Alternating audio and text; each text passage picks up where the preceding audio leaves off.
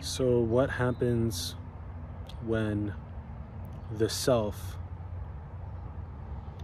is absent?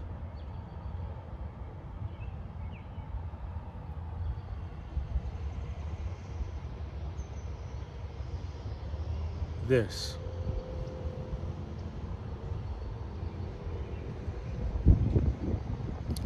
The self is absent and there is open space.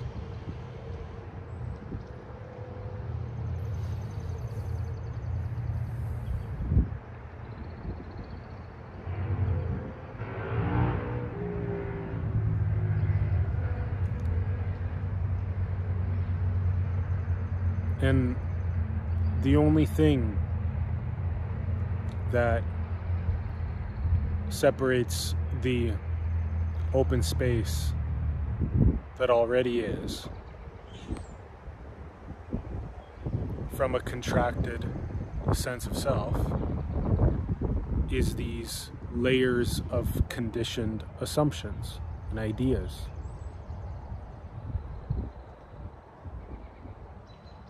Many of which are skillfully put in place so that we can undergo this journey of contraction and expansion.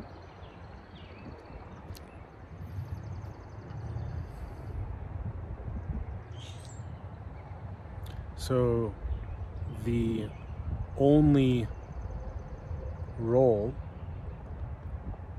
on the spiritual journey is to look at what might be my contractions, what might be my layers of assumptions and ideas that are preventing me from feeling absent. Like consciousness or mind is just open space, without a sense of self, without a sense of others, without a sense of lack, just pure wholeness itself, just pure unconditional love.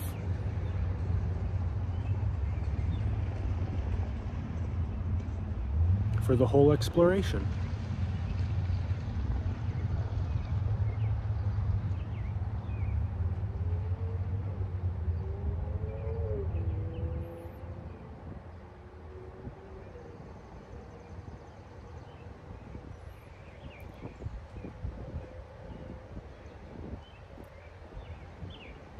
And many of those conditioned layers,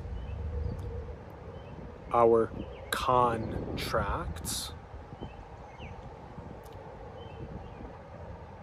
that we created for ourselves, are defended quite heavily by these fortress towers, just shooting down self-inquiry.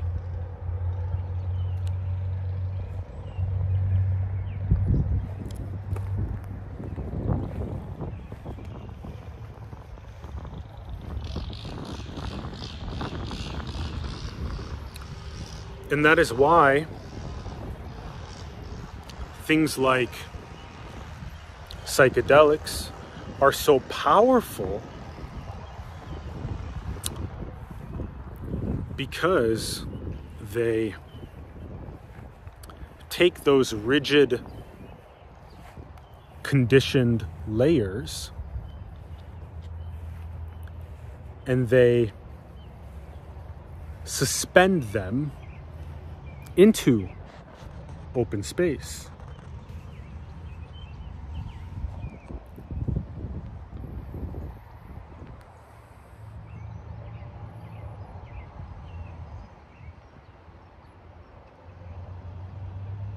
And that's called a glimpse.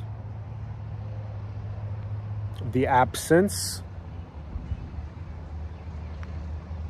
of self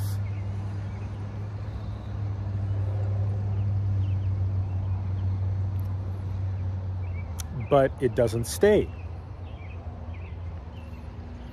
And so the role of the spiritual seeker is to relentlessly decondition those assumed layers back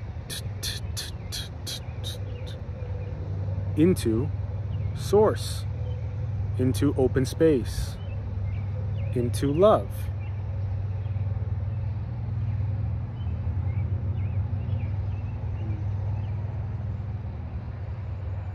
And that is why it's said, die before you die, and know that there is no death.